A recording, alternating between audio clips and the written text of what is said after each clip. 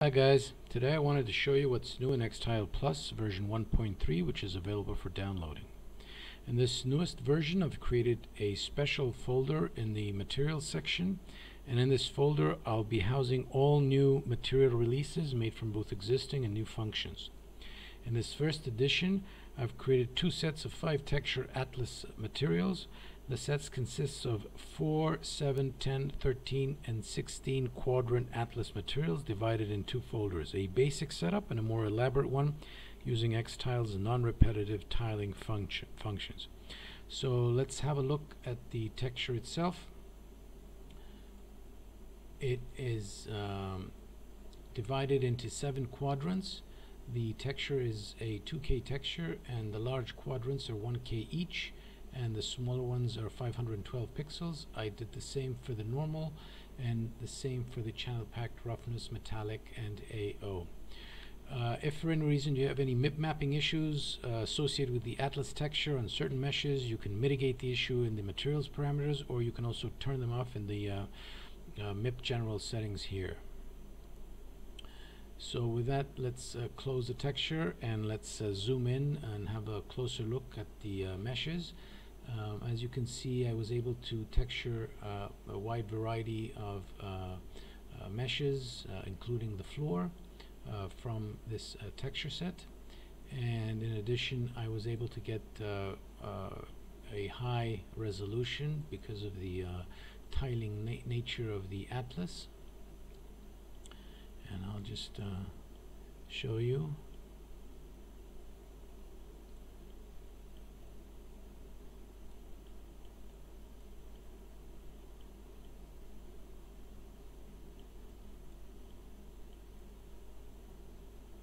In addition, I was able to use a world-align coordinate system on some of the assets here, which is an option in the material, and therefore I did not need to UV them.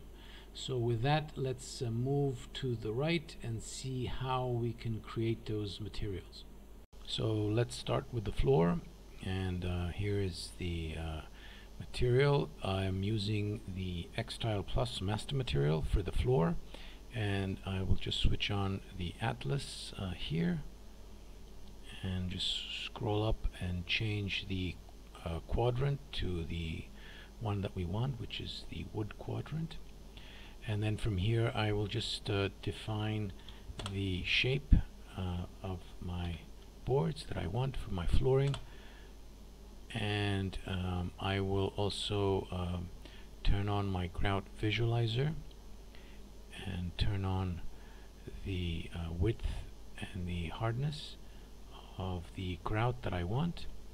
And once I've done that and adjusted it to where I want this to be, I can turn it off and just turn on the grout normal strength, and perhaps I can just turn it down a little, maybe even less.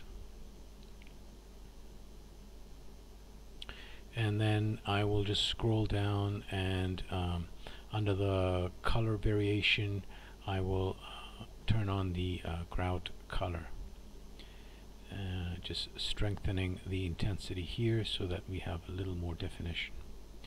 From here I'm just going to basically use the standard EXTILE parameters. I can change the random seed, of course.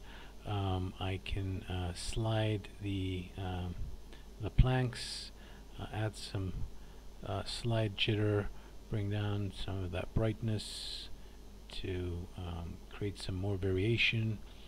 Scrolling down, I can add some dirt on, just to add another layer on top, and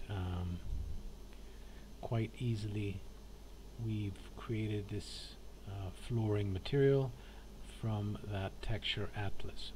So now let's see how we're going to be using our new Atlas materials for the rest of the meshes.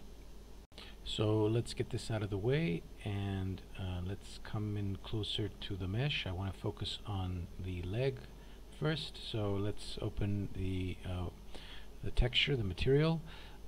Here is the new Atlas material present in version 1.3.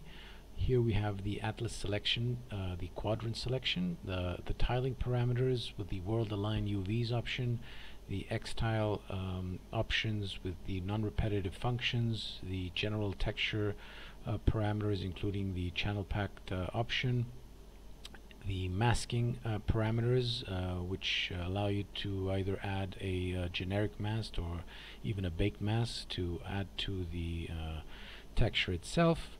Here you have some general mapping controls for the texture atlas, and of course here we have the texture slot. So let's turn the textures on and see how they look.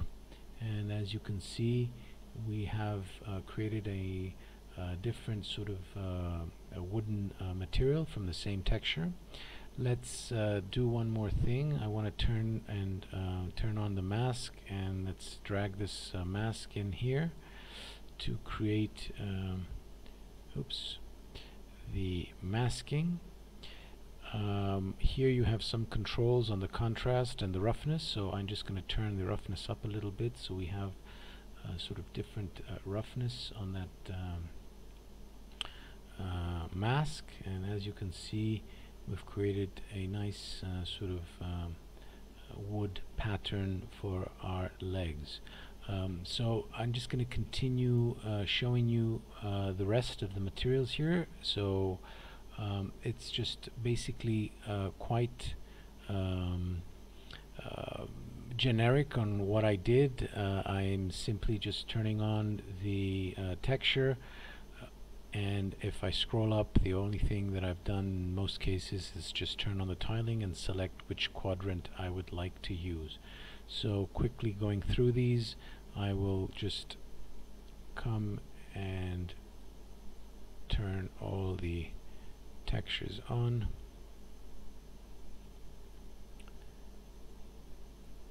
For this one, the same.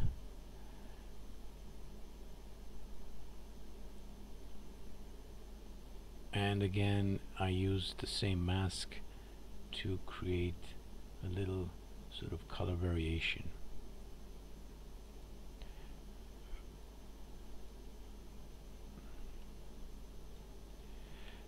Right, so the other thing I want to show you is the leather material.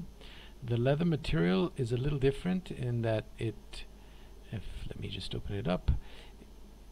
It uses the same texture atlas. However, what I did is I blended between the first quadrant and the second quadrant, and also used baked masks to add some variations in the curvature. So if I select it and apply it, you can see that we have this cool looking detailed leather, again from the same texture atlas. Now for the lamppost, I did again something similar. I simply turned on my texture atlas here,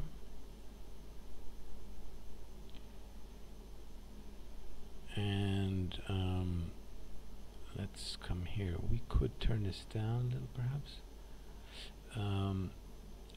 The thing that I wanted to show you here is that I have turned on the EXTILE organic breakup, which if I don't would probably give me some rather bad repetitions. So I'm just simply turning it on to get rid of them. And finally, for the pavement, here I used the same technique that I used for the flooring. It's just another part of the texture atlas. Again, here it is, quadrant 7, and instead of a 24:2 for our flooring, I used a 6:6 and just played with some of these settings here. So let's close this so we can see it a little better.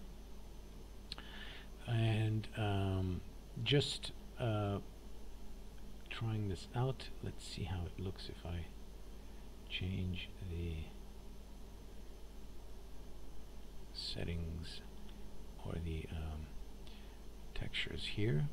So as you can see, I was able to create all these assets from just that simple Atlas texture. Of course, this is just the beginning, because you can add more functions from the projects folders to create more complex materials, or use other Quadrant Atlas configurations to create materials based on your requirements. I wanted to tell you that I have some other materials planned for future releases, but if you guys have any suggestions or requests for materials using EXTILE, because either you don't have the time or you find it a little difficult to put something together, just drop me a line and we'll see if we can include it in with future releases. With that, I would like to thank you for watching. Take care and good luck with your project, guys.